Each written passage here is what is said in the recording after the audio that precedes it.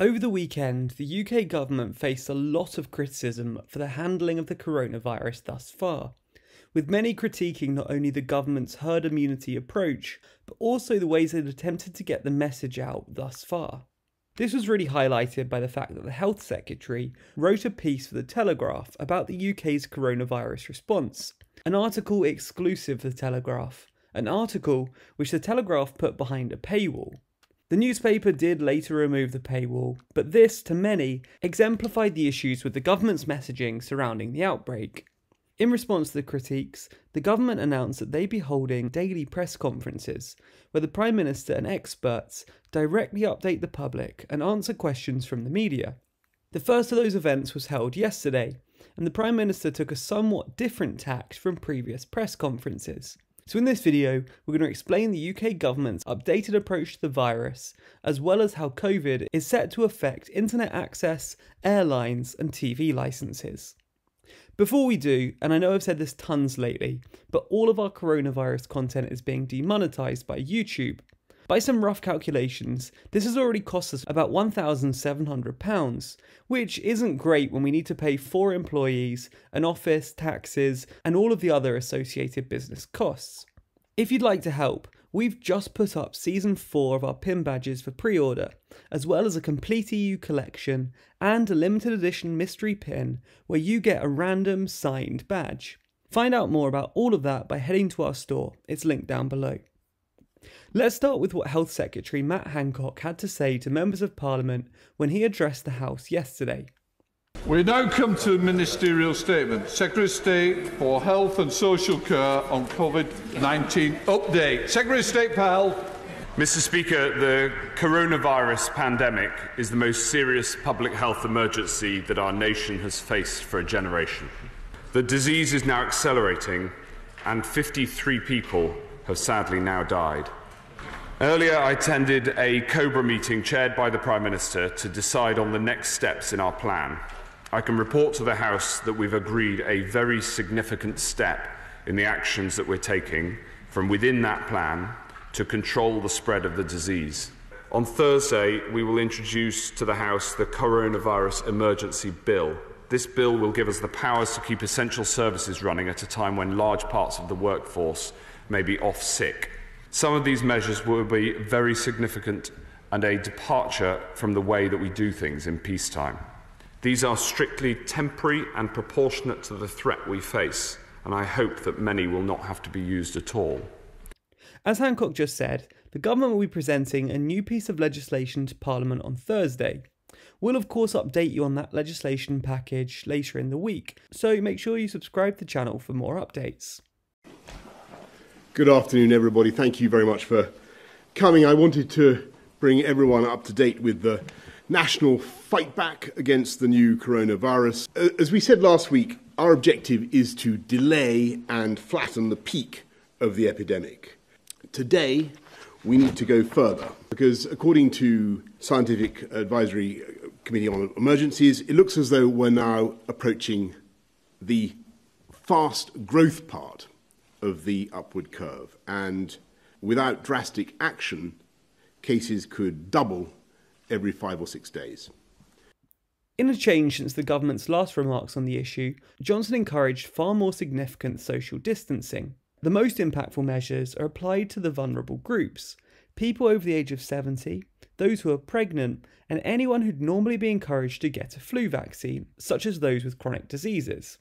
Professor Chris Whitty commented on this, saying that those are the groups who want to take particular care to minimise their social contact, which of course will have very significant risks for them. In order to protect them, Johnson said, "In a few days' time, by this coming weekend, it will be necessary to go further and to ensure that those with the most serious health conditions are largely shielded from social contact for around 12 weeks. But the isolation advice extended beyond people in the most vulnerable groups, with Professor Whitty advising that if anyone within a household displays symptoms, the entire household should remain home for 14 days. This is the whole household trying not to leave home for 14 days, trying not to go outside, even to buy food or essentials. Other people are still allowed to leave home though, But when they do, they should make sure they stay a safe distance from others. The government is therefore advising that if you can, you should work from home, and if not, you should continue with caution.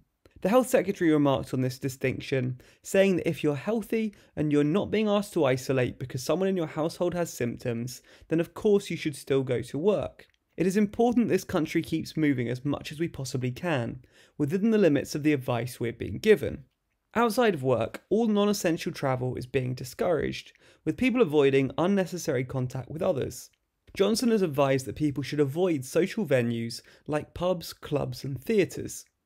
This is obviously a big change from the advice that was given a few days ago, and a big ask of the British people, something that Johnson reflected in his speech.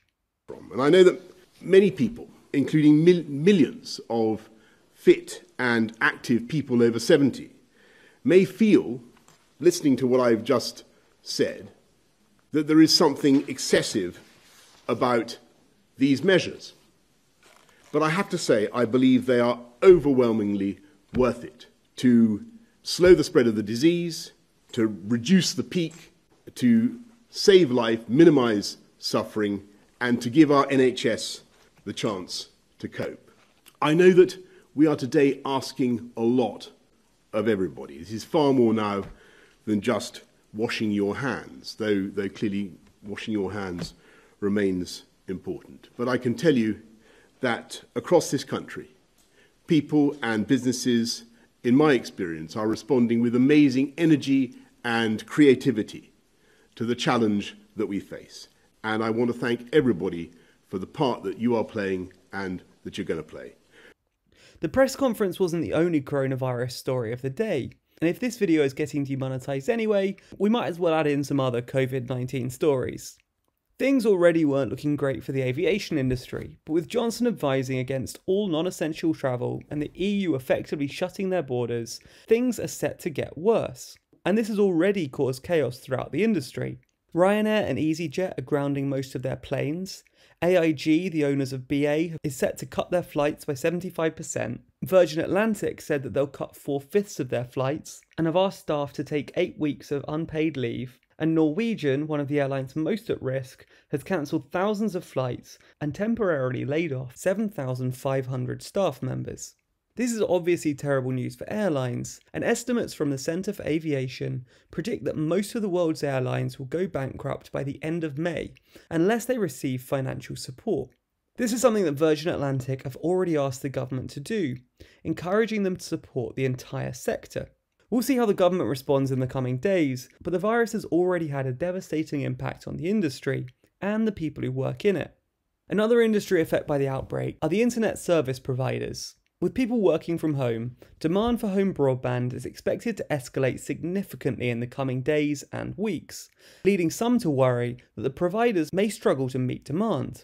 This concern seems unfounded though, with the ISPs reassuring customers that they have contingency plans in place to handle any increased demand. Mark Jackson from ISP Review commented that some slowdown in speeds during periods of truly heavy usage is possible. I'd expect this to be fairly limited, and that's true even in normal times. BT's Chief Technology Officer, Howard Watson, added to these remarks, saying that we have more than enough capacity in our UK broadband network to handle mass-scale home working. One last story to touch on before we go. As part of the government's wider agenda, they were set to get rid of the free TV licences given to over 75s at the beginning of June. This would have required 3.7 million people to begin paying the BBC licence fee themselves, or face prosecution. This date has now been pushed back to August 1st, with the BBC covering the additional cost incurred by the delay, rather than the taxpayer. The broadcaster commented that the BBC's priority over the coming period will be to do everything we can to serve the nation at this uniquely challenging time, going on to say that as the national broadcaster, the BBC has a vital role to play in supplying information to the public in the weeks and months ahead. This admirable move means that older people continue to have access to BBC services, helping to prevent fear, misinformation and loneliness during the period of isolation. So that's all we have for now on the coronavirus. We'll update you more as the issue plays out, including any further government press conferences and the developments from Parliament later this week. Be sure to subscribe to the channel for more updates and hit the bell icon to be notified every time we post. Special thanks to our Patreon backers whose support makes difficult demonetized times like now possible.